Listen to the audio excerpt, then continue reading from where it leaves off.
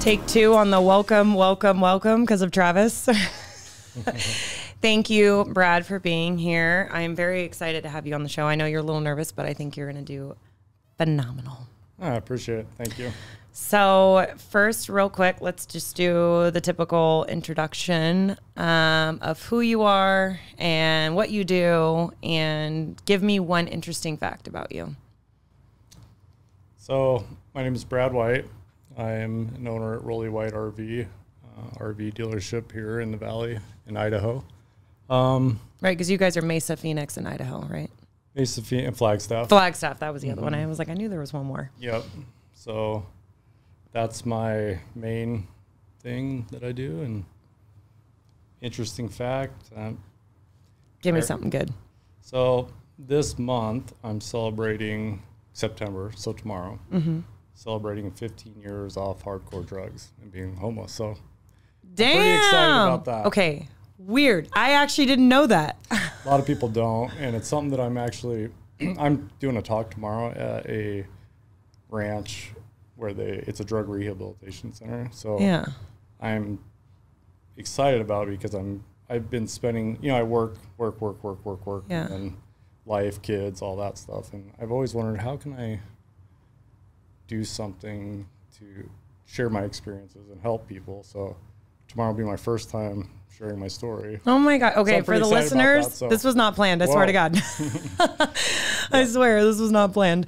That is so awesome of you. Congratulations. 15 years. That's a big deal. It is a big deal. I know when people get like a couple months in or a year in, it's a little shaky. Did you ever have choppy moments leading up to getting your first year, or were you like day one through?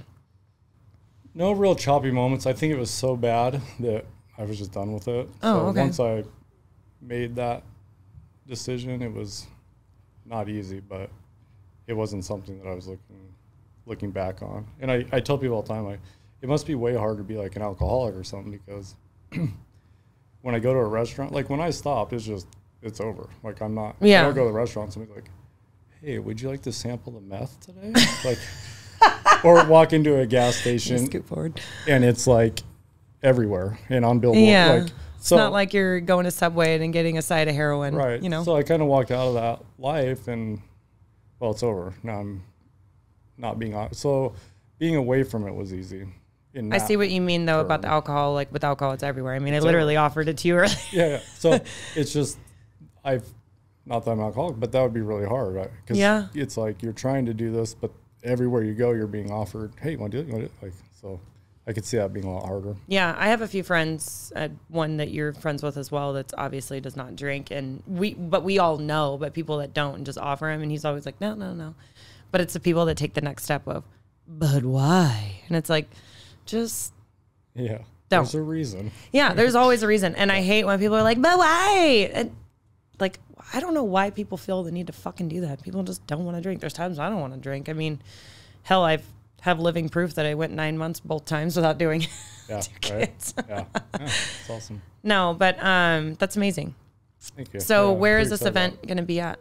So there's a ranch. It's out in Queen Creek, but end of Val Vista. It's a dude ranch, if you will. They do horses, all kinds of stuff, but they bring guys out of prison or off drugs, and it's a 2-year program.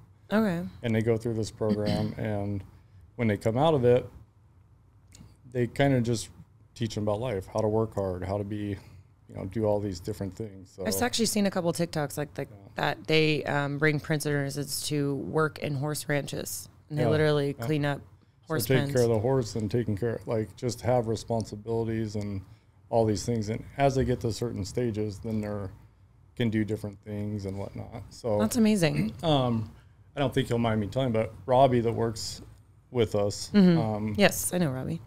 So he actually came out of that ranch and started working with us. So he worked. Wow, I would have never guessed it, because he's like so chill and normal. Yeah, so this is kind of where it all kind of developed for me, because Robbie and I have a lot in common. And for me, motorcycles is like a huge outlet. Bikes, bicycles, just that in general. That's where I turn to for when I'm feeling. And then time I'm like, I'm gonna go use drugs, but like, oh my gosh, I'm stressed out, or I get on my bike and it's over. Like, I agree. goes away. So, Riding on a bike is definitely huge, especially when you have an oh shit moment and you're like, yeah, it's like that same, like, whoa, it's almost like being high. makes you feel human again. Yeah.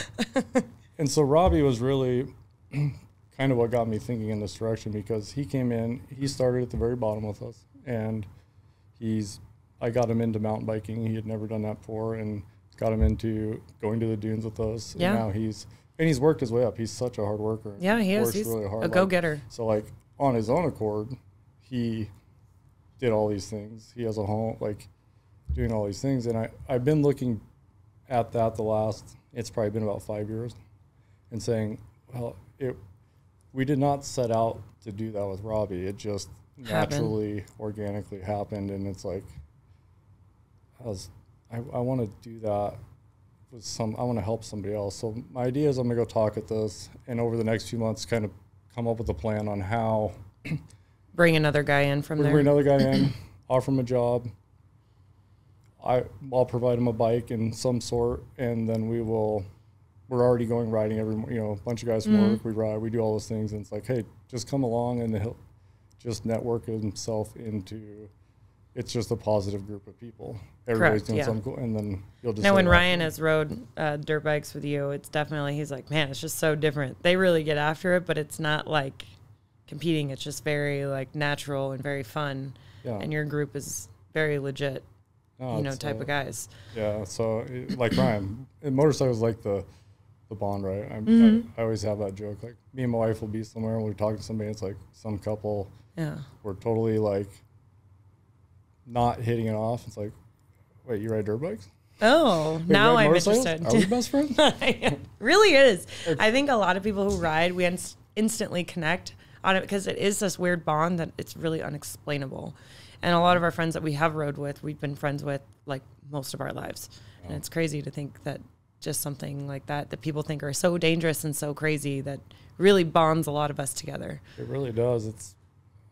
I don't know how many, most of the people in my life are evolved in some way around bicycles, motorcycles, and they're all just amazing people. I don't know, love surrounding So another myself thing with riding, you race Baja. Yeah. Which is something that I know a lot of people race Baja or that, do the cars, which are class 1's cars or, those little buggies or whatever. Those are tough. I mean, they really beat the shit out of your kidneys and your body. Yep. But riding a bike in Baja is no easy feat. And I've done little races before in deserts and stuff. And this is like a pin drop of what Baja is. So what made you wake up and go, you know what? I love riding dirt bikes, but I'm going to just take it to the next level and damn near die, but I'm going to do this. So somewhat of a long story. My dad, growing up, he was an engine builder. So he built engines for different off-road teams and stuff. And he would take me down there as a kid because he was helping out with the team or whatever. And as a kid, I was just mesmerized by the motorcycles. I was just like, oh, this is so cool. I would love to do this someday. And so it's always been something that I've always wanted to do. And then with the drug thing and stuff and then work, it just kind of was out of reach. Yeah. And then, so I'm 41 now. I think the first time I raced was 38. I was 38. And I Damn, and most people start earlier. Way earlier, right? Yeah. So we'd go down there just to enjoy it and ride in general. But then we were down there one year and my friend's like, let's just do it. And I was like, dude, I've always wanted to do it. Let's do it. So we just kind of said, hey, next year we're going to do it. And that was, so I was 38. We went and did it. And the whole goal was just to finish. I mean, can we just get through the finish line? Yeah. Right? Let's not be one of those tragedy pages. Let's just get there. Let's just get there. Take your time. Doesn't matter. The whole goal and just, hey, I want to say I did it. That's it. Yeah. And so we finished and Timing and Scores had us in 3rd place. And so we're like, wow, that's pretty cool. We're pretty proud of ourselves. Right? Yeah, that's a huge deal. We wake up the next morning and we got 2nd place due to penalties and all that stuff. So then we left there and thought, oh man. So the guys I ride with were 40 already, And so I was 30. So I said, well, hey, How many let's people race were on them. your team? Did you have the Two other guys. Oh, So wow. 3 total. Yeah. And you guys split it up by the miles? Yeah, we got down there and just rode and then just kind of said who feels comfortable where, and then we just divided it up. But Yeah. That's kind of the idea. And then so I said, well, let's wait till I turn 40 and let's race the 40 pro class and see how we do, you know. So that's what we did this year. And then we had a bunch of injuries. Like Clay broke his shoulder. I was watching the updates and stuff. And then Mike broke his ankle 2 days before the race. And so it left us with 2 people, me and another guy, to race the whole thing. And we did good. We got second, finished, but your wife was on a edge. tough She was one. like, we were all on edge. I feel like just watching the score update on everything. It was just, oh my God, it's nerve wracking. So yeah, I'll say that old. Yeah. It's a huge accomplishment. It was a lot for me, and so it was awesome. But really, how did your body feel the next day?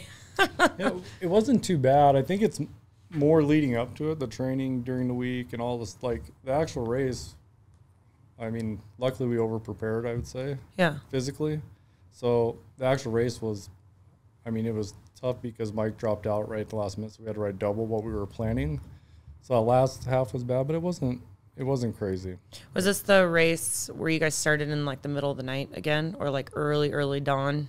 Yeah, so the race, I believe, started at 4 a.m. So we woke up so at you can't see 2. shit until. Yeah. And it's by the ocean, so it's like foggy. Yeah. So that first rider just is dust and goggles are mud. And Oh my God. So. I can't imagine. Yeah, I just had Stephanie on recently, and she was telling me about her Baja. I don't think you raced the year that she raced with 2 other people on a dirt bike.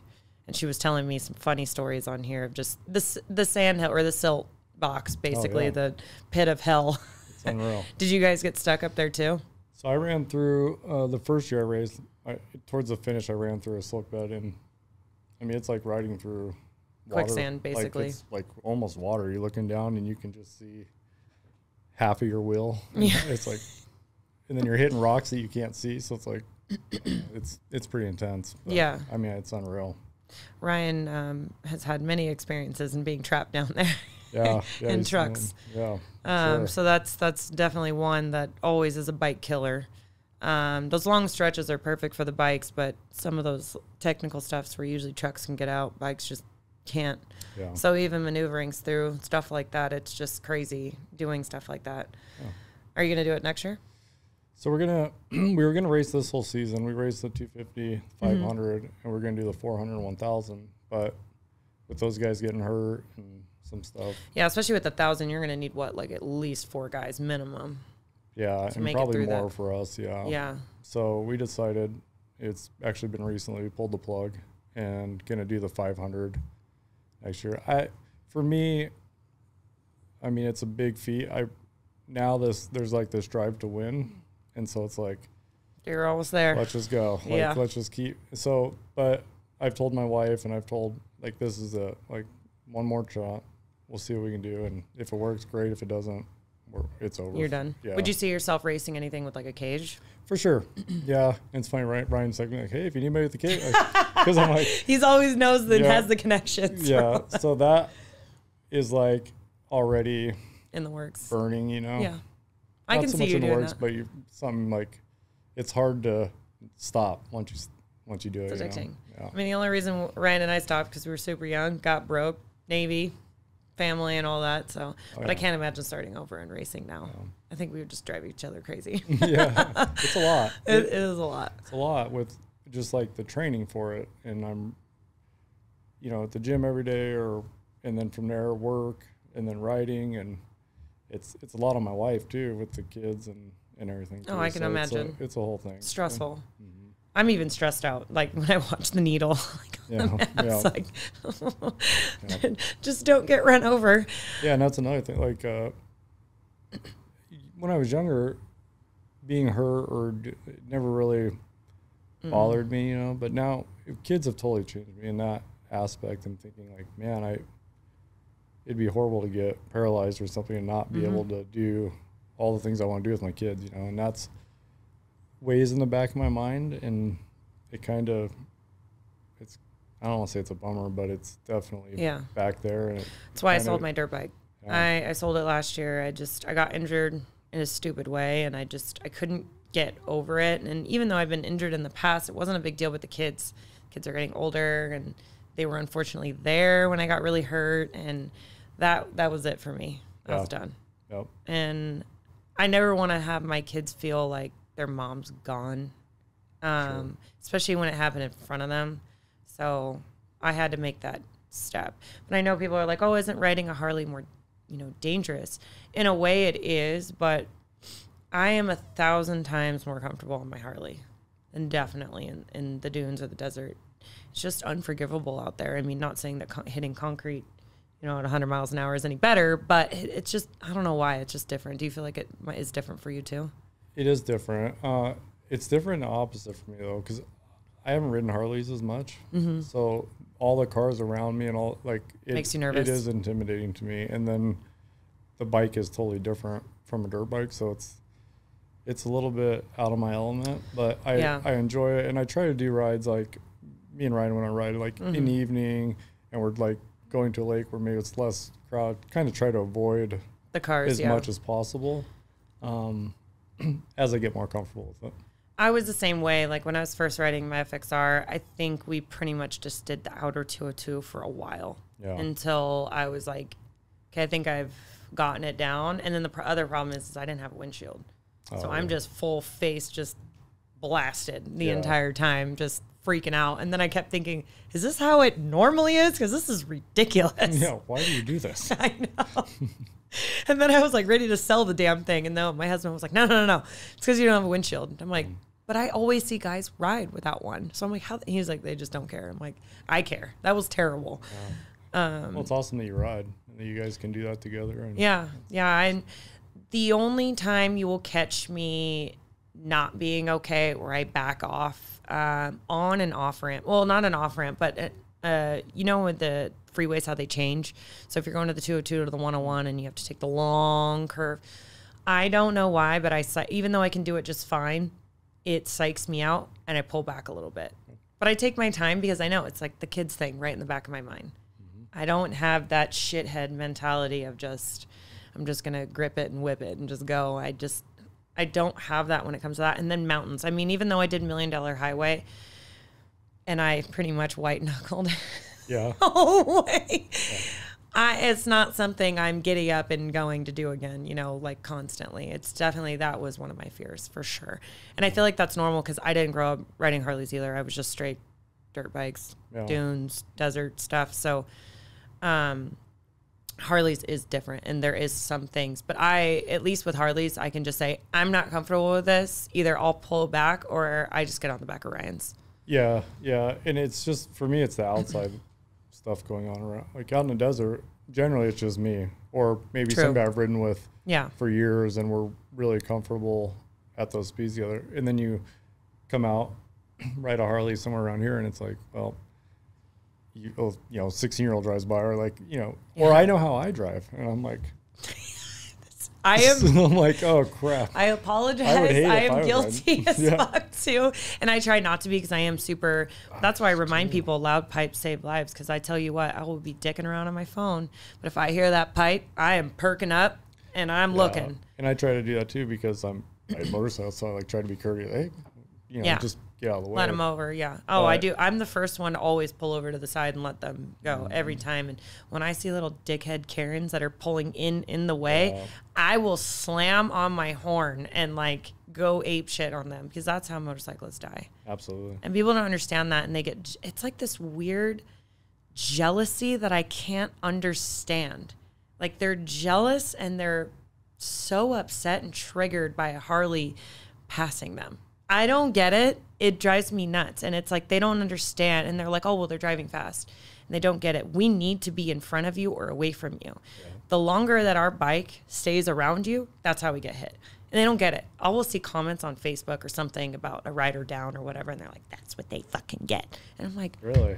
What the hell? Oh, I see that shit all the time. Or they get, oh, well, I always see them doing that. Like, it doesn't matter. Like, just chill. Yeah. The moment you get in our way or jerk the steering wheel in front of a rider and we go down, trust me, our whole family's coming after you. And it's a sickening feeling. And not everybody feels like that, but I do see some comments on social media like that. That's just like, man, those people are just out to kill us and they don't understand.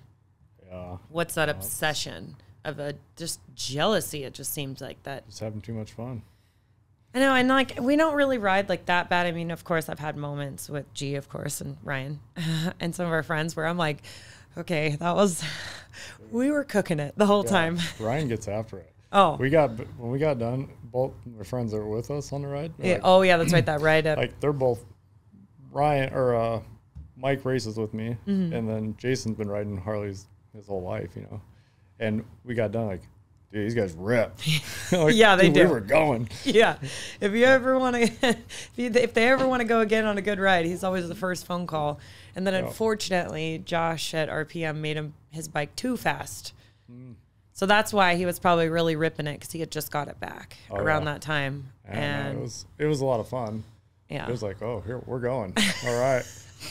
Well, it's so funny when I ride with him. I want to see the scenery, but when I ride with him, I'm like. It's just hold the fuck on. Forget about the scenery. Yeah, we're just going to get there. So sometimes there's some friends that do like what I like. I want to see stuff sometimes. Yeah. And then those rides, I'm like, oh, this is nice. I get to actually see shit. Awesome. Normally I just see blurs. It's just the lines. Oh, God. But I will say riding with Ryan and some of our friends, they have taught me a lot on reading cars. This is something I was just explaining to a new rider a couple weeks ago because he asked, how do you feel comfortable riding on freeways and getting around cars? And I said, you know what's the biggest tip I ever got, especially from Ryan, is read a car like you would a human. So you know how we have like certain body languages that you're going to kind of predict what we're going to do? Cars are kind of the same way. It's so weird. You can literally stare at a car for a couple seconds and I will definitely predict if they're going to be making some sketchy turns before. It comes down to if I can see them in the car, if they've been jerking back and forth a little bit, if I feel like I've seen them look over, I sense and can read them and I can tell, and shit you not, how many times I've avoided a car coming right into us because I was reading the body language, no turn indicator and just turning. And I'm like, dude, I saw that shit coming. It's just, or if you see an Altima that's all beat up, just stay the fuck away from that thing. Or how many times we've seen Dodge Chargers with like mismatching paint and fucked up, like just stay away from those cars. Yeah. We see those on the highway and we're like, nope, you know what? Just fucking go. Yeah, it makes sense. I've never thought of it that way, but it has really helped me a lot and like kind of ease my panic because I started out like that too, where I was like, I just didn't want anyone around me. But yeah, I have that problem with a lot of things. Like it's human error that scares me, and that's where like skydiving, I'm always like, oh, let's go sky. I'm like, I'm not skydiving. Like, and it's not even because you're relying on I'm fucking afraid human to jump out of the plane, or the heights. It's the like packing the chute or the how do you know that chute is packed right? Right. So it just for me, it's that same thing. Trust. On the surface streets. Yeah, I don't blame you. I think there's a lot more that are like you than you think. I've had some conversations with guys before that are like, sometimes you get a gut feeling if you're about to leave the house, and I've had this happen before, and I will literally tell Ryan, I don't want to ride today. You just have fun. And then he'll call me and be like, dude, you fucking called it. Today was crazy. This happened, this happened, this happened. And I'm like, see, if you ever get a gut feeling like this, take it and stay home. It's so weird. Yeah. Well, the more you bring that up, the older I've gotten, the more I listen to those things. Like even dirt bike riding, we get there, oh, you forgot this or you forgot that. And it's like, man, we're just going. Yeah. And now it's like, should we really? That might be a reason. Let's just get out of here. Yeah. Days, so. We've definitely had some issues where, shit's broken and we're like, fuck, I could have saw this coming. Yeah. Because of how the day's gone. But yeah, definitely just be more in tune with that. And I feel like some days you'll feel like, yes, today's a good ride. And I've had those days where I'm like, dude, today was the most beautiful, perfect day of riding. Nothing could have went wrong. And then there's other days I have that sense and I bail out and I'm good. And I always tell people, who cares what other people think? If you don't feel like fucking riding, fuck them. It's not a big deal. Yeah. I don't have anything to impress or, guys have seen me ride for the last couple of years now and know that I know my shit. So if I just get that feeling, it's okay. It's Yeah. not a big deal. Like just the other day, I really didn't want to ride to Cave Creek. And it was funny when our friend was like, oh yeah, we're not going to ride either. And I was like, oh my God, I really didn't want to ride. Because I was just getting that feeling. It was kind of still hot and I got that feeling. So I was so glad that they bailed out on riding too. Yeah. And we just drove instead. Yeah, perfect. Oh, and I was like, it's moments like these where it's like, it's okay to say no and that you didn't want to ride. Yeah, it's all good. Well, what is one of your crazy stories while riding a dirt bike that you have? There's so many, Okay, Glamis. Glamis, so I try to ride early in the morning and try to ride, so I don't have anything that's like. So you would say most of yours are like desert? Crazy, yeah, desert stuff, or where you crash and it's just you come off at a high speed and you get up and you don't. It's like I don't even know where my motorcycle's at, and you're. Did you eat it pretty bad in Baja? So no, I've been very fortunate down there to where I haven't really had anything crazy. I went to Colorado and rode. I got into single track riding the last couple of years, and with desert riding, you don't really worry about the handguards and stuff. So I have flags just for bushes and cactus and stuff, but not actual like the actual steel bar that comes around. Right. Yeah. And so I got the single track bike and I just put the flags on, not really thinking about it, and so we're riding and out of nowhere I hit a tree that was like cut down. It's probably like 6 foot. It just like knocked the bars. I didn't fall off or anything, but it was like when you get punched in the arm or something, it's like, oh, it kind of hurt, and it kind of lingered. And then in these 3 knuckles, it was like, oh, well, these started going away. But my pinky just like kept on hurting. I'm like, oh, why is that? And I finally got into a corner and looked down, and my finger was like over here. I was like, oh no. But we're still riding, so I'm like, I don't. And I'm like, I don't know what to do. Like, this is gonna suck. So we stop. Yeah, you don't want to get it amputated. Yeah, and it was like, so this knuckle's dislocated, and this was broke all the way up here. Can't see it, but my friend grabs a hold of it, and he's like, "Where?" Just grabs it and yanks on it. Oh, fuck. And just pulls it. So Did he do that thing with the tape on the sides? It popped this knuckle back in, but this was broken, and we still had probably 6 hours to finish. So that was a rough day. My whole palm was like just swollen, and so I've broken collarbones a couple times, shoulders, this hand. What was your worst crash? I think it was a long time back. I was probably 19, and I was trying to learn how to do stand-up wheelies, and so that's one thing I never fucked with. We're going pretty high speed and came off the back and just end over end cartwheels, and that's one of the times I broke my collarbone. And I don't know, it was like popped pretty good, but I jumped up real quick and raised my hand, and I just heard it go pow, and it was like just snapped it. I'm surprised that's all you broke. I am too, but it was pretty. Had some good ones like that, and most of them, the crazy ones were when I first started riding from like 18, 20 years old, and super fearless and just learning how. Before. Do whatever. I'll jump out, yeah.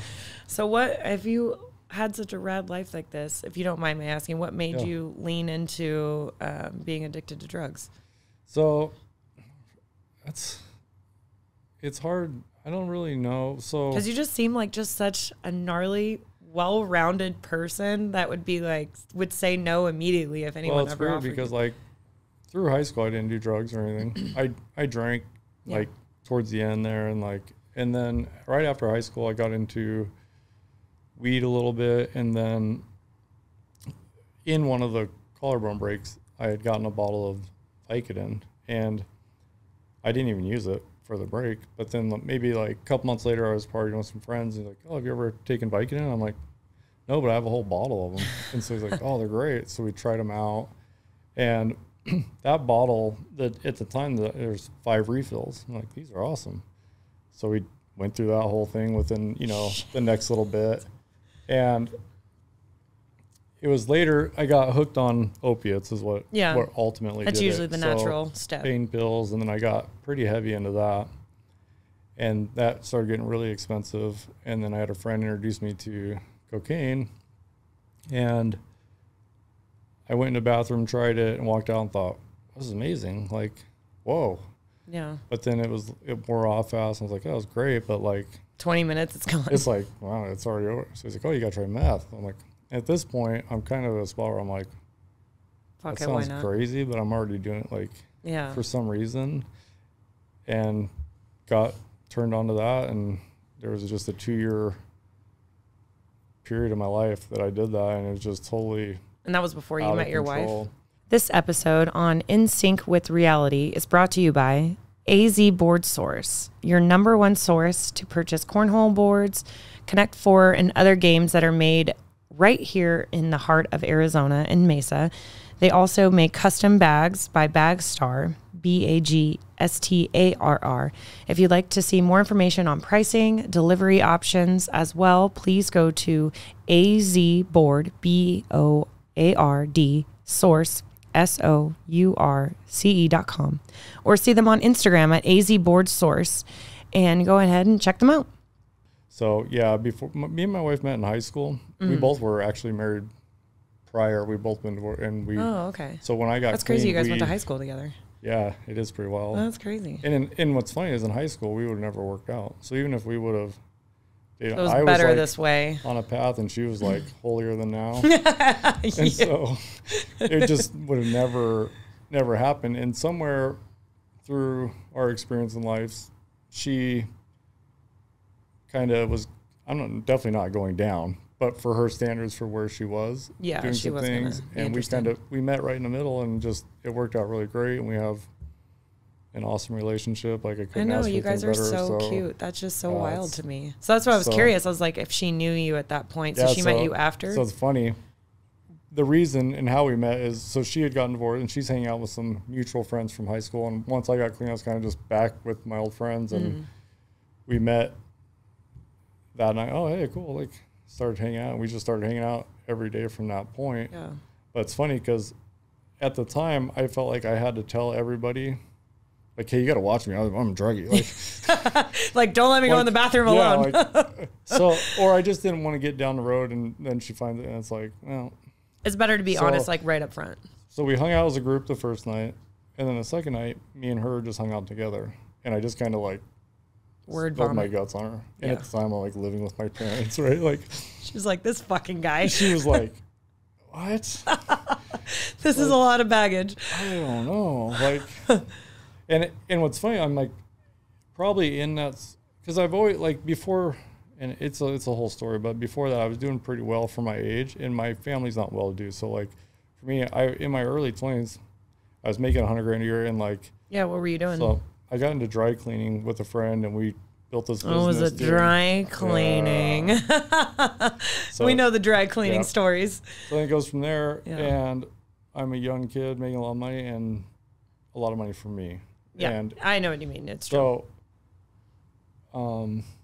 kind of from there, just spiraled out of control. But so I'm telling my wife this, but in my mind, as I've gotten clean, when I got clean and got off drugs, it kind of, for me, I was like, hey, I'm gonna own a business. I'm gonna do this.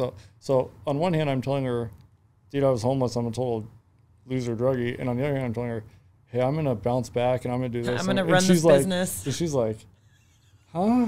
Like, you're, I What don't the know hell? about this. And she's like, yo, awesome. Never Yeah, a problem in her she's life. so like, sweet. And so, yeah, super sweet. And just like, I don't know about this. So it's kind of like, well, this is I gonna think make I just fucked this up. well, for me, it's kind of like, I'm just gonna put it out there, and If she's not interested, if she's not interested. yeah, let's just tear the Band-Aid off. Was she in college And or so anything like she- that? so And that's she- why she was. So at this point, she was out of college. But Okay. Yeah, I was probably 20. We're mid-20s, Okay. somewhere in that ballpark. So I can't imagine. But she's always, to this day, so she's like, I don't know, just something resonated. She saw something in you. She saw something. Oh, And so now it's crazy. 'Cause like I said, 15 years later, that's we've been crazy. married That's a for long time. 13 or 11 years. Been together 13, and our kid, we have kids. Yeah, I it's think just you so guys awesome, started so. dating the same year that Ryan and I started dating in Oh, 09. really? Yeah. Yeah, it's right around that time. Yeah, because I was talking to her about something, and then I think something got brought up in Glamis about when you guys met, and I was like, "That's crazy." Yeah, because Ryan and I have been together since 09. Oh, okay. Married yeah. in 2011, So we're like right on that same Yeah, path. it's awesome. Man, things were so different back then too. There was So no different. outside influences. Social media was kind of a thing, but not really a thing. Like you just had the drama, weird MySpace, and that was about it. And So since it was just our anniversary, we were talking about, because I didn't have text messaging when we were dating. yeah, Like that's how long, you know? yeah. She's like, hey, you have text messaging. I'm like, yeah, that's weird, huh? I know. You know what? We had like Blackberries Oh, yeah. then, and I just had recently found, and I don't even know how many times we've moved, but I found my old BlackBerry Pearl. Oh, And I'm like, dude, if I can get into this. yeah, right? Because it has a password thing on there, and I'm like, I don't know what I used. Yeah. But I would pay money to see See those what- text yeah, right? messages. Because we had remember the BBM thing? It was kind of like text messages where you can have like a read receipt if they opened it and then just didn't respond. Oh, that's when he started getting in trouble with me. Yeah. Just open that message and just not respond. So yeah, it was a different time for sure. It wasn't Different time. texting was there, but it was not our main focus of talking. Yeah. was And even definitely- to this day, I'm still kind of like a straightforward. Just call me if you want to. Like, I love that. so my wife will be like, she'll Marco Polo. Like, I'll be like, hey, ask so and so something. She'll like Marco Polo him, and I'm like, just call him. Like, let's just get to the point. Like what? Oh my God, But that's funny. Me and technology are like, No, I'm the worst. yeah, I have to go to him all the time, Travis. yeah. And Jackson. I literally, if something doesn't work, I'm like, help me. You guys are young. Fix this. That's how it is for me at work. It's like, I can't do it. I'm the worst. The biggest thing too, what I was going to ask was, so you starting out at Rowley White. mhm. So how did you guys start? So we started, Brock, my partner, he owned, when I met him, and actually he and Bridget grew up together. Oh, So okay. that's how I met him. Okay. He owned a small car lot in Mesa and sold used cars. And then I started working with him, buying cars myself and selling them. Mm-hmm. And then Tyler Rowley, a friend of ours, was also doing the same thing. So we all three kind of worked together.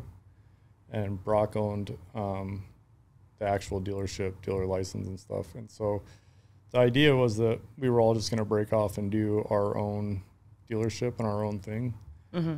And we started renting toy haulers, Brock and I. And I think we sold one of the toy haulers, and it was like, So you were renting them, but didn't own them just yet. yeah. So we like Brock owned one, and then we had one that we rented out. Oh, okay. And so we were renting them out, but not buying and selling at all, just cars. Okay.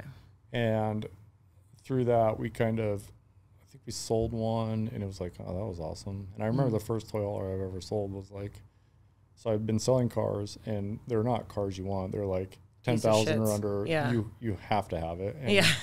it's Like just you're probably desperate if you're coming to me. If you're buying this car, like you don't want it, you need it. Was that here in the So, valley? mhm, yeah, here in Okay. Arizona. Cool. So then with the trailers, I went and met this family, and they had the whole family there. And the kids were like, I want this bunk. And like everybody was excited. They're going to go camping and make all these family memories. And it was like, It's a good feeling. this was way nicer. Like, so. Oh, because when people are coming in to buy a car, I came from the auto industry too. okay. Yeah. And then the world crashed in '09 and Yeah. I lost my job. Oh, yeah. But damn, Mm-hmm. they just hate you. Hate you. Without even meeting you, I'm already ripping you. You hate me. Like You're already the bad I'm- guy. the scumbag. It's crazy. And then the trailer, you're the hero. You are. And so it was great. So it kind of evolved from there. And then we started selling more trailers. And it was kind of just we were selling trailers out of backyards, like Tyler's dad's house, Brock's. And so we'd have like 2 or 3 and be like, Yeah. oh, you don't like this one? Come look at this one. Perfect. And then, Let's go drive over to his yeah. house. And so then, yeah. And then Brock and Tyler bought our Mesa lot that we have now. And we Okay. moved over there and thought, do we have so much room? This is amazing. I know, you and now like- you're running out of room all Yeah, the time yeah. there. So from that point, it just kind of, we would still only have like 5 to 10 trailers, and they were all used. And so we'd fix them up, put them out for sale, and they would all sell like that week. And then we would have nothing. So we had to go California, go scour, try to find more. We'd bring them back, fix them up, sell them, and just kind of repeat that process for a good 2 years. Damn. And then some of these require like a lot of work. I've seen used trailers come in. I'm like, Jesus, especially weekend warriors. Oh my God. You wouldn't believe the stuff I've seen. Those things are beat to shit every time. It's unreal. So and did you guys start out with travel trailers first, or was it just all a mix of things? So generally it was toy haulers. Okay. And we've always just been kind of focused on that. We're, like with the dirt bikes, with Brock's a hunter, and with all the stuff, it just kind of, it fits our lifestyle anyway. So it's just kind of a natural fit, and it worked out really well for us. And then from there we got new, and we just kind of kept growing. Especially if you guys were already kind of in the desert scene. That's pretty much what everybody's just looking for anyway. Yeah. So it kind of made a really good transition for that. And so it's been awesome, because just like the motorcycle thing, like I was talking about, like, oh, you ride motorcycle? Oh, we're friends. Like, it's at work. Like, I don't really, it's work, and it's been hard work to get where we're at, and it's been lots of ups and downs, but generally I look at, like, our customers are our friends. We're going out camping with them. We're Camp into the Genesis same, is the shit. It's amazing. Yeah, so we're all doing the same stuff, so we all have this common bond of camping and being out in desert and family, and so a lot of our customers just become friends, and so it's been really cool that way. So taking to the next step to where you guys are at now with Genesis, did you guys just became one of their like main dealers? Like, how did that conversation start, or how did that work out? So there's a show in California every year that it's put on by manufacturers, and it was Genesis' first year of them building. So Brock and Tyler went over there, and they saw it, and they brought back some brochures, and like, oh, let's. So at this point, we started used, and a lot of the manufacturers wouldn't take us on. They're like our offices aren't pretty. It's not like, so it's kind of like. Listen, I like that trailer. Let them get you down. Yeah, that's right. But we got a break with Eclipse, and Kevin was a new rep there, and they wouldn't give us Attitude, but they gave us Stellar, which was like.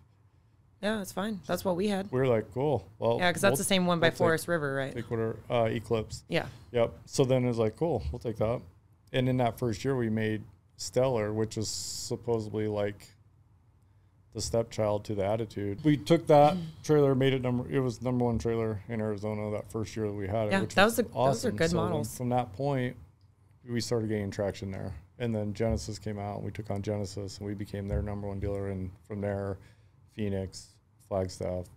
We've just been growing over the last 6 years, or whatever. Yeah. So, and doing different things. I always forget the Flagstaff one. How does that one look? Is it all like log cabiny up there? No, it'd be sweet if it was. But no. Steel building. Yeah. Oh, that's so cool. What made you guys open the one in Idaho? So Idaho came along kind of. So we have partners up there, two other guys, Blaine and Dave, and they own a car lot, but they had a bunch of extra. They had like 3 extra acres, and they were trying to figure out what to do with it. And they were talking about doing storage or doing this or doing that. And my partner Brock, it's like, dude, let's start a dealership up there. Try that out and just try it out. It's not gonna really. We're just taking up the space, and it had a little office, so we kind of, let's try it. So we put the dealership up there, and then it was doing pretty well. We're in the 3rd year. This will be going into the 3rd season, and it's done well. And this past summer, we just bought out the car lot and bought the whole property and took over the whole main building and stuff. That's so crazy. Yeah. How did 2020 affect you guys? 2020 was weird. Like when it first happened and everything just froze, there was, a 2-week period, probably 2.5 weeks, and we didn't sell a single thing. It was kind of like, this is kind of weird. This is definitely weird. And it was for everybody. Yeah, but then it just took off, especially RVs. Everybody it was a crazy time. Yeah, you definitely had, homes, right? It was crazy. Everyone did the freak out for 2 weeks when they were like, hey, you can't go into any buildings. And you're like, what? Yeah. I was in Scottsdale when that happened. I was literally walking out of a store, and they were like, we have to close. I'm like, why? Yeah. And they're like, the city's shutting everyone down. You have to go home. And I was like, so confused. So I'm just not a news person. I mean, yeah, of course I heard about COVID. I didn't give a shit. Not that I didn't give a shit, but I survived swine flu, and that was horrific for me. And I was like, I can't believe we're doing this, because swine flu didn't really do any of that. And that killed a lot of people. And so for me, it was the same thing. 2 weeks of just, the fuck. Yeah, it's just a really weird time, especially when we're used to being so busy and things moving at a really fast pace. It was just kind of like, well, is this it? Yeah. And then it just took off because, I mean, obviously a big part, everything was closed down, so people were using trailers, but then they weren't building them, so. You had that supply issue. There was a supply issue, so everybody's like, oh, you guys must have killed it. And it's like, well, I mean, if we had product, yes, we definitely would have, but we didn't really like sell more. We just sold what you had. But it was a different selling ball game. It wasn't like we really had to do anything. It was like, I'll take it. Yeah. We need it now. You didn't have to worry about crunching numbers and doing all that. It was just like, let's go. I'll take it. Yeah, I want it. It's like, wow, this is crazy. Like, so never seen anything like that. And now this last year is just totally different. It's just we're way down, and just kind of figuring out new ways to get back in there. Yeah, I know. Introduced you to Nick, so doing the that would be cool to do the Matterport type of walkthroughs and stuff. Yeah, he does my houses, and it's definitely a good way to bring out your out of state clients. Because actually today I got a Facebook message from a customer that has a deposit on a trailer from your dealership. Oh, really? Yeah. Oh, awesome. It's so weird. I guess him and Ryan have been talking, and somehow he messaged me a question about our trailer that we have that we got from you, and he lives in Ohio. Oh. Sweet. And he's like, yeah, I have a deposit down. I'm really excited. I guess it's like this almost exactly the same thing what we have. Oh, okay. So he was asking us a bunch of questions and stuff. And I was like, dude, that's so crazy. But if you think about it, a lot of people probably are coming from out of state. But then I was like kind of thinking, like, wouldn't Idaho be closer than Mesa? Yeah. But sometimes depends on models and stuff. Yeah, like I'm sure it probably just didn't have one. But yeah, he's going to fly out here soon, I guess. Some point I'll have to show you his name and see if you know who it is. Yeah, for sure. But yeah, I mean, like literally on social media, like you are definitely have a huge following of people not just in our state. And that's what's so cool is, once you say the name Rowley White, everybody knows like who Rowley White is and your trailers and your product and like what you guys deliver and stuff. I don't think anyone who camps or like goes out, to the dunes or whatever doesn't know about you guys. And I think you guys have done a very, very good job at that. I appreciate that, because from our side of the table, we don't look at it that way. So when you hear it, it's like, oh, that's awesome. It's super humbling, and I appreciate it. It's definitely you're noticed. You know what I think it is because you go to the events. Like you guys don't just sit back and just sell the trailers. You go to the trips in the dunes. Like you go out and camp. You go to the, up in the mountains or whatever. It's like you guys do that stuff with your employees, and I think that's what kind of set you guys apart from just Joe Show's trailer place, is because your faces and your brand is out in the public places where people go and camp. Yeah, and something I found, and we didn't know we were doing it, it's just something that naturally happened, because none of us are from the RV business, or like I said, we did car, it just kind of fell in our lap, and is our service side of it, and making sure that you're going camping, whatever that takes. We want to make sure that you're out there using it, and that if you need a part or you have a product, and it's really just was phone calls to us where somebody calls in the very beginning. I can remember I got a phone call from a guy, and he was like, I just bought this new trailer and my water pump doesn't work, and he's at Roosevelt Lake. And it's like, and in my head, my response was like, that sucks. Like, I would hate it to happen, like, to me, Yeah. And so I'm like, oh, what a bummer. So we don't have like a process where like, well, you got to do, like, it's evolved into that. But at that time I was like, dude, well, I can't leave here until 6, but I'll be there tonight and I'll fix your trailer for you. Like, this is a bummer. He's like, yeah, whatever. Like, And then you actually show up. I water pump, like fix his trailer, and it was crazy because, like, and Roosevelt, just for people who don't know, Roosevelt's not a close trip. Like that's over an hour. Yeah, so working all day and then we go do that. But I wasn't doing it. I genuinely felt bad. Like that would suck. Like that's a bummer. Like you bought this trailer, it's expensive to take your family and it's not working. Like what? Yeah, that would bum me out too. So, we try to, and there's stuff that we just can't do, but we try to do everything that we possibly can on that side of it. And that's what most of my meetings and most of the things that I talk about with the guys, I don't even focus on sales really at all. It's more focusing on customer service and everything make sure that we're taking care of if they have a problem. Like if somebody has a problem, like say you have 20 problems with your trailer, it's like, but you're going camping for the holiday. It's like, well, which one's keeping you, like say it's your water heater doesn't work. It's like, well, bring it in. We're going to fix that right now. Yeah, but if it's just a light bulb. Camping and like the cosmetic stuff, we'll have to schedule you, but like we want to make sure you're at least out using it and making those memories with family and enjoying. I definitely have a good example for what you guys did for us. So I don't know why, but so everything in this model that we have now works fine. Like it's great. I have no complaints, although we did shatter our own glass thing, but you know what? That was our own fault. Our shower door. Yeah. 100% our fault. Oh. Not you guys. But the fart fan in there, and I call it that. I'm sure there's some fancy term. I just love calling it that, so I don't care. Yeah. Had gone out like twice. And of course, it's not, like you said, it's not detrimental. Like we're not like killing the trip over that. Yeah. But you know what? Sometimes Ryan after breakfast just blows that thing up and I'm he's going to kill me for this. That's awesome. And we called one of your guys in Glamis about it. It happened at one of your texts was out there. I forgot who it was. I'm sure Ryan remembers, but yeah, he came, fixed it. Wow. And we told him exactly where we were camping at, and he came. He's like, I'm literally in Glamis right now. I'll come. Yeah. Which spot are you guys at? Came and he fixed it. It did end up breaking again, but it was funny because I think it was Ryan hitting too many buttons on the thing. Because we have the fancier one where there's like a lot of buttons and it's a remote. It's not just the easy one. Sure. Punch thing. But we were joking and laughing and we were like, we feel so silly calling and bothering you guys for this. But literally we're in Glamis and we called again and the guy literally showed up and then fixed it. And I was laughing because if you go to any other dealership, RV dealership and buy that is 100% not happening for you. But the fact that your guys are always in Glamis all the time, and a lot of the times that we're already there too, is the best part about that. Because when stupid shit or something major happens, we ended up having a couple that came with us as well, and they had a trailer from you guys as well, and they were having a major issue with their generator.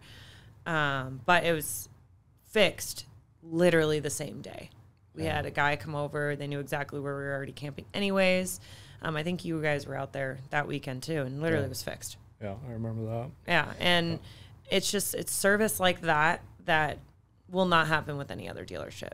And I think you guys have been holding strong on letting everyone know, like a lot of manufacturing things are obviously out of your control. You're literally just the middleman. So like, it's not your fault. It's not all this piece of shit trailer, whatever. It's literally not your fault. But the fact that you guys, even though it's not your actual built there, like your real product, you still make sure that once it leaves the dealership, I'm going to make sure you still have a good time. Yeah, appreciate that. That your fridge works and everything works and you guys have a good time. And your kids are smiling, and although kids are not always smiling, again, it's out of your control. Yeah, I have the same problem.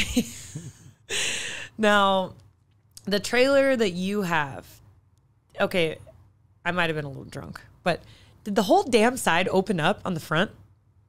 So we have I was like, is that a thing like that? We have one that we built for shows. The whole front opens. The whole front opens into a patio. And that was the TVs. Wildest thing. I was like making sure I wasn't drunk when I saw it. Yeah. So then I put satellite so we can watch Supercross at the dunes and stuff like that. Yeah. That was the coolest thing I had experienced when I walked up to your camp, and I was like, damn, you guys are just shitting on us. Holy crap. The setup was amazing. And just the different type of trailers that you see at Camp Genesis were awesome. Oh, yeah. I love that when you guys do Camp Genesis, that everybody brings their different type of trailers, and you literally can just freely walk into them and check it out. Yeah. And it's a great customer experience, too, because sometimes people just don't know. They want to see not only on a lot, but they want to see it out in the real world. Yep. And how does this thing handle? And how does this thing look when it's out here? How do you load? Is there a trick to this? And things like that, that you guys literally have that dynamic already set up. Yep. And it's perfect for customers. I mean, it's been many times where I'm like, Ryan, we are fine with what we have. And he's like, no, we are not. Did you see that one? That's awesome. Well, it's good to hear feedback like that. So Yeah. we don't, like, No, I'm like literally, it's funny. We're like your cheerleaders and stuff, but I feel like now we don't even need to be anymore, because I feel like more people, like we've had more times than not been approached in the dunes. Oh, hey man, I know you guys have, rally white. Like, I've got this one question. What do you guys think? And like, that has happened more than like not now. And I laughed and I told Ryan, I was like, I feel like you're like Brad's little salesman now, Yeah. like out there. I gave him some flags for your car, right? And you guys put them on a car. Dude. And Ryan was telling me, he's like, so I saw you guys out there, and he's like, dude, everybody wants me to fix their trailer. I'm like, oh yeah, just like, guaranteed. Literally, he'll be just standing there just drinking a beer, and he's like getting approached by these random people, and he's like, hi. And they're like, so I got a question. And I'm like, I'm just laughing in the background. They're like, okay, what do you think about this model versus this model? Okay, well, I have this. And I'm like, That's awesome. Yep. but like, it happens all the time now. And honestly, he's genuinely happy to help and stuff. And just because we have owned different models, so at least we have some sort of experience on knowing which is better than most. Yeah, no, we appreciate it. Like, you guys are awesome, and Yeah. appreciate it. No, we appreciate you. You guys have always been awesome. Your family's amazing. And it's funny that we do have something else in common Yes. that I had to bring up, that we've got you on the obsession train of hairless cats. You have. And it's changed our life. So Isn't it I wild? don't like cats, and I'll freely say that. And my wife has wanted one of these for years anyway. Mm-hmm. And I saw when you guys got yours on Instagram, and I made the mistake of showing her, which I don't know why I did that. Look what you've done. Yeah. And then it was on from that point. And I was still holding strong, not happening. And Oh, then yeah. Ryan, too. I ran into Ryan at some show, and we sat down, and he's like, dude, cat's pretty cool. It fetches. It's more like a dog. Like, Yeah. I love it. And I think this is getting close to Christmas time, and I'm always the worst with like gifts and stuff. And Oh, that's it's like, the if one I that's can like perfect. think something that my wife has been wanting or likes, and it's like, oh, that's. Yeah. So I was like, oh, cool. I've accepted that we are getting this cat, like a cat. Mm-hmm. And then she got it, and it's totally changed the dynamic of our home. Like, Yeah. kids love it. I love it, which is crazy. Every morning I wake up early. I You have the coffee. same routine. She'll run, and she like waits on the armrest of the chair that I sit in, and then I sit down, and then she gets in my lap, and it's awesome. So, They're just different type of animals. And I know a lot of people hate on them. And I'm like, until you own one, you have no idea how different they truly, truly are, and how much of an impact they are on your life. It's crazy, because I never thought I would say that. I mean, I love my dogs to death. Like, my dogs are like my ride or dies, but like, this damn cat runs my fucking household. it does. It's crazy. For how many times I've had to save that cat from the strangles of my child running down the stairs. And I'm like, you can't do that. My kids will pick it up, and you hear a weird noise. Like, I don't think she wants you to hold her. No, she loves it. Yeah, and it's like, yeah, he puts up with the shit most of the times. I mean, he lets off like the little sound every now and then of like, okay, bitch, I'm done. Yeah. And that's what we love about him, that he just has that personality too of like, okay, I've had enough. We're done. Yeah, we're done. Oh. No more pets. Yeah, Coco swiped Carter pretty good and got him across Oh, the yeah. face. I'm like, well, I mean, What did you do? yeah, that's your fault. We never get mad at the cat. Yeah, it's never the cat's No. fault. And it's funny, Franklin has the same routine with Ryan. He gets up and he goes immediately into our walk-in closet. Yeah. And he sits there and he waits until Ryan's on to his next station in his next room. And yeah. he literally follows him all the way down the stairs. And then Ryan has to fill his bowl, because his bowl's down there. And then he'll like munch for like 2 minutes. And then he goes and follows him in the kitchen and waits until he's about to leave. And then he'll sit on the step, the last step next to the door, and watch him walk out the door. And it's like, I'll see it sometimes on the camera. It's just the cutest fucking thing. And it's so funny. I mean, dogs are very loyal too. And trust me, they like to follow me around. But it's just so different. They just don't do that. Yeah, it's different, and even when we're like on, it's funny because if we go out of town or we're gone for the whole car's like, can't wait to see Coco. We miss Coco. Everybody just wants to get home to see Coco. It's not about you anymore. Me and Bridget went on a trip, and on our way home, like our kids didn't come with us, and she's like, I can't wait. I miss Coco. I miss Coco. I'm like, we have kids. No, like, they want Coco. Oh yeah, we're the same way. When we've had a hard day at work, I mean, same thing, man, dude. We love our kids, we love the dogs, but something about the purring too. It's just so soothing when they see you and they're purring. Damn, it fucking gets you every time. I feel funny even talking about this. That's added to the 1 minute clip, by the way, Travis. Yeah, God, it's a crazy obsession that we have. And it's funny when Ryan's having a really bad day, he's like, all I really want is my cat. Yeah. Yeah. It's funny. And he'll defend him to the death, like of people of like, oh, that's fucking weird. They're fucking ugly. I don't like them. And he's like, you don't get it. Yeah. Yeah. And I was one of those people. Like, yeah. It's fucking weird. Yeah. But she's soft too, like ours, right? She is, yeah. Super velvety. And there's some out there that are not like that. And that makes a difference. difference. Being nice, but when they see her in person, like, oh, she's actually really cute, and like not what I thought. Mm-hmm. Yeah, no, pretty sweet. Yeah, I get that reaction a lot too, where they go, "Shit, I didn't think he was gonna feel like that," or "I thought he was gonna feel different," and I'm like, "No, he's like fucking velour fucking pants, like very soft and velvety." Yeah, super I pick cute. her up whenever I go home. She just rubs in my beard. And Travis, don't you fucking shake your head over there. You know you fucking play with Franklin too. Travis sends me selfies with that cat. Oh yeah, my phone's full of pictures of. I think I have more Franklin photos in my phone than my kids. More than like houses or like anything else in my phone. It's definitely fucking Franklin. That's awesome. They're amazing animals.